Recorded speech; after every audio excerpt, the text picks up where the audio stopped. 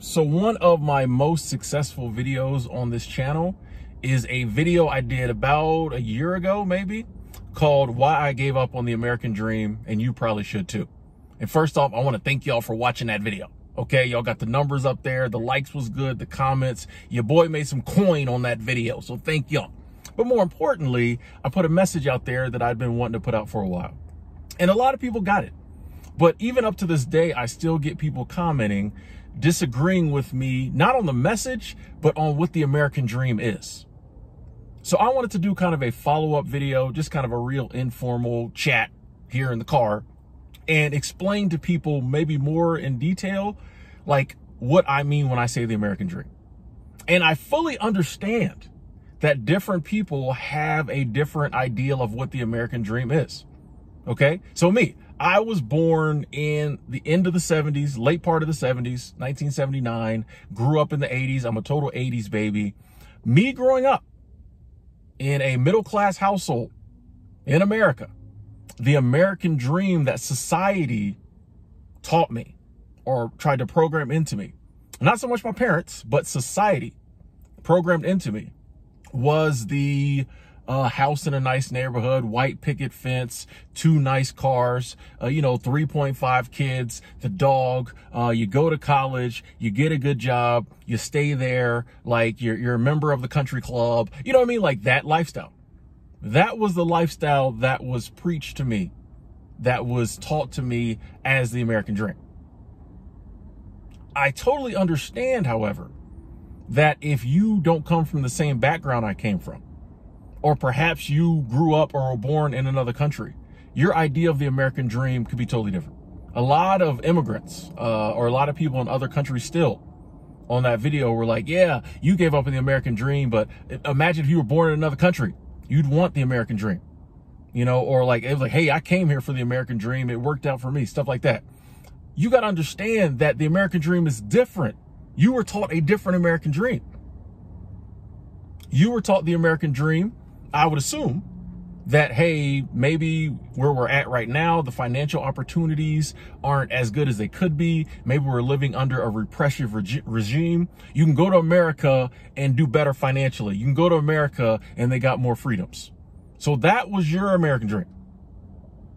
And I'm all for you fulfilling that dream. I'm all for anybody coming over here and fulfilling that American dream. I'm actually all for people fulfilling the white picket fence, house in a nice neighborhood, 2-car dream. It just wasn't for me.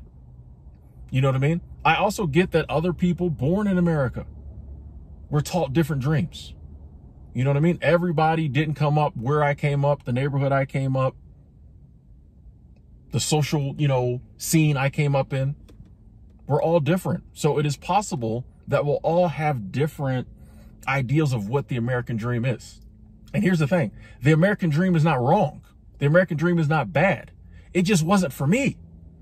And I made that video because I know a lot of people who have that same ideal of what the American dream is not for them.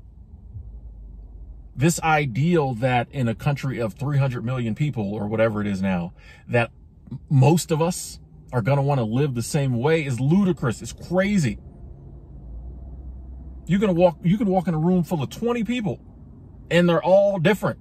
They all got different hopes, dreams, ideas. Ask any teacher in a classroom. She can tell you all the kids got different ideals, goals, hopes, dreams. They're all different. They're all unique. But we like to think as a people as a whole, and I can only speak of America. I'm sure this happens in other countries. I can only speak of America. This is where I live. We like to think that most of us would be happy with the same lifestyle. That's crazy to me. That's crazy to me. And that's why I gave up on the American dream, my version of it. My version of it. Now, another comment I got, a lot of people were like, you are living the American dream. Out here doing what you want to do, you are living the American dream. That's a version of the American dream, but that's not the American dream I'm talking about. Once again, I'm talking about what I was taught as a kid was the way I should live. Now, if I think going out and living the life you want to live should just be everybody's dream. Like, we don't have to put American dream in front of it. There's a little like ego in that. There's a little like American ego in that to say, oh, you living the life you want to live is the American dream. Like, that's just my dream. You know what I mean? So if somebody's in another country living the life they want to live, we got to put the name of that country in front. Or you're living the French dream. Or you're living the Turkish dream. Like, no, it's just living your life, living your dreams. Like, we don't have to put our country in it. You know what I mean? And while I do appreciate being able to live a life I love to live, it took me breaking free from that American dream I was programmed to believe I needed to achieve to get to that. So I made the video. Subconsciously, for a large portion of my life, I felt that there were certain things I was missing out on. There were certain things I needed to do in order to be successful. Yeah, Tim, you got an apartment, but it's not a nice enough condo. Yeah, Tim, you got a car, but it's not a nice enough car. Yeah, Tim, you're dating, but you're not married yet. You don't have kids yet. All this stuff I felt I had to do to achieve this American dream. And then one day it hit me that I didn't have, not only did I not have to, I didn't want to. You don't have to. But you definitely don't have to if you don't want to. I didn't want to. I didn't want to. Now, I do appreciate the fact, and I definitely want to say this, because I don't want anyone to think that that was like an anti-America video. I am so blessed to be born in a place like America where we have the freedoms we have. A lot of countries don't. We got a lot of stuff to work on in this country, but I will admit we got some freedoms other people ain't got. You know what I mean? I'm blessed to be born in a place where if I have an idea and I want to pursue it, I can do that and make money and support myself. Blessed to live in a country where I can speak on some of the things that we need to work on in this country and not go to prison for it. So I feel very blessed to be born in America. I totally understand that lots of people are trying to get into America. I have worked with people who risked their lives getting into this country. Literally work with people who told me about like how dangerous and scary it was coming into this country. I get it. I get it. Not bashing America. If you can come to America and better your life, come on. It's a great country. All I'm saying is this idea that we all have to live a certain way or that success or happiness looks the same for all of us is crazy. And I like putting that message out there because I know so many people are still making decisions based on that dream. They're still selling that dream. It's 2022. They still selling that dream. The good news is now that a lot of people are waking up early and being like, wait a second. Like when I was a kid, there still was some truth to it, you know? Back when I was a kid in the 80s, it still was kind of possible to have like one parent work and take care of, you know, the whole household. This idea that if you got, you know, if you went to school and you got a good enough job, you could have a nice house and a nice neighborhood. One parent could work, two if you wanted to, and raise a family was still kind of true. I know it was true because my dad did it, you know? So it was still kind of true back then. It ain't really true now. It ain't really true now. You know, back then college was still semi-affordable. It's crazy. Now, price of college is crazy. Work has changed since then. Work has gotten worse in the 40 years since I was born, you know, 40 plus years since I was born. So many things have changed that now the kids ain't just latching on to the American dream like we did. Us 80s babies did. Because it still kind of worked. Now, you know, people look at their family, they're like, you selling this dream to me, but you ain't happy. You selling this dream to me, but you broke. You stressed out. I'm not doing it. I'm not doing it. And so I think maybe that might be part of the reason the conversation around the American dream, we have different views and stuff on it, because I think that dream is kind of going out the window. So a lot of people don't even see that. But people, you know, raised like me, time period I was, they get it. They understand it. And even some other people get it. There is this view, and it's still out there a little bit. The kids now ain't buying it as much, but it's still out there. You can still fall for it, that there's a certain way you need to live. And one of the things I learned about the American dream was that it requires me spending a lot of money. Everything on the list is expensive. House, cars, children's, pets. Even a white picket fence ain't cheap. College, like all this stuff was expensive. Why can't we just tell the kids, live your life? Do what you want to do. If you want that expensive lifestyle, go for it. If you can afford it, go for it. If you want to sacrifice, go for it.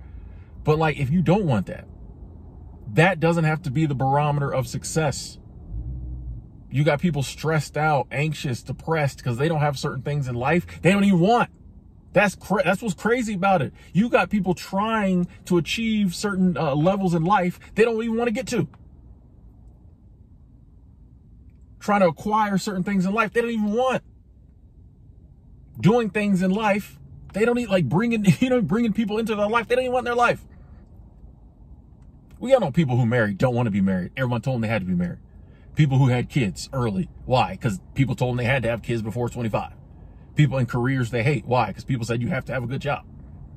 We all know people doing stuff they don't want to do because society told them they need to do it. That's what I'm talking about the American dream. And I'm sure whatever country you're in, there's some variation of this. You don't have to do it. You can do whatever you want. There's no rules. It's not like if you die and you didn't, get a good corporate job, or you weren't married by 30, that you're going to like go to, a bad place or something. Like, stop. Like, there's no, you can do what you want in this life.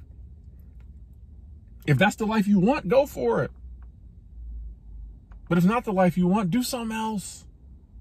What does it matter? It doesn't matter. It doesn't matter if your parents don't get it. It doesn't matter if your friends don't get it. It doesn't matter if your ex-coworkers, because now you decide to leave your job and go do something else, if they don't get it. Nobody has to get it. Because here's the thing. When you start living the life you want to live, you will find people who do get it just seem to magically appear in your life. Because all of a sudden you're going places or doing things or on certain parts of the internet where those people are. You'll just see like people just magically appear in your life who get it. In the beginning, it might seem crazy. Nobody gets it. I feel so alone. The day will come when, you find new friends. You find new family. If your old family can't handle the fact that, this is the life you want to live. Do what you want to do. Marry who you want to marry. Date who you want to date. Make your money however you want to make it. Drive what you want to drive. Live where you want to live. Don't buy into anybody else's dream. The country's dream, your parents' dream, your guidance counselor's dream. Don't buy into none of that. Don't be spending your money, wasting your life away, doing stuff that other people tell you need to be doing, because they're just parroting what people told them. That's how these dreams get passed down. Somebody comes up with it, and then each subsequent generation just tells the next one. And it becomes gospel. It becomes scripture out of the blue. 2 generations in, suddenly that's the thing to do. But if you stop, be like, wait a second, who came up with this? Who came up with this stuff? I don't know these people. I know me, so I'm going to do me. So that was just kind of my follow-up on the American dream. I definitely want to say, understand some of the benefits in America. Definitely not anti-America. I love, living here. That's why I be here all the time. So I'm still here, and I understand that people have come to America, greatly improved their lives. America's got its problems. We got our benefits too. But that doesn't mean I have to buy into the American dream. As a free American, I can do whatever I want. So for everybody out there hollering, about how amazing America is and all the freedoms we have, yes, take advantage. Are you taking advantage of them? Everybody who came at me saying I didn't understand about the freedoms we have in America, are you taking full advantage of them? That's all I'm asking. I want you to take full advantage of all the freedoms we have in America and come up with your own dream. Do that for me. I think we'll all be okay. So that's today's car chat. Let me know what you think. Still getting comments on the old video, but let's get some comments on this video. What do you think? What do you think? Agree, disagree? What is your dream? Like, what does your dream look like? Are you from another country? Do they have a dream over there that, we don't know about? I don't know. Let's start a little discussion here. Anyway, thanks for watching. I'm gonna get back to this coffee. Talk to y'all later. Love y'all.